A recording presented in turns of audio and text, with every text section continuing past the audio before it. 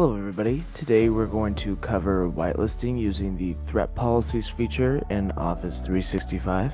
This tutorial will show you how to whitelist emails such as notifications, training, phishing simulation emails that will be sent from the platform using whitelisting the sender's IPs in the threat policies feature.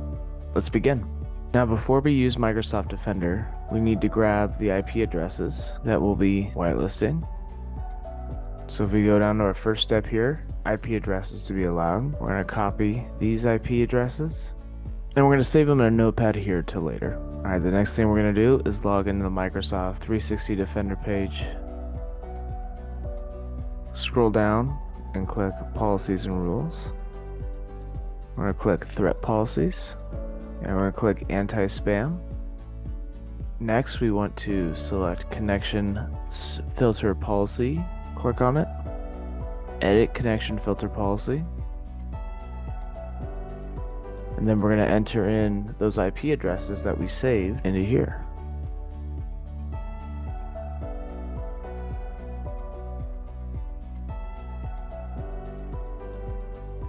Finally, we're going to turn on Safe List, and then click Save. Click Close. And that is everything you need to know about whitelisting using the threat policies feature in Office 365. Thanks for watching.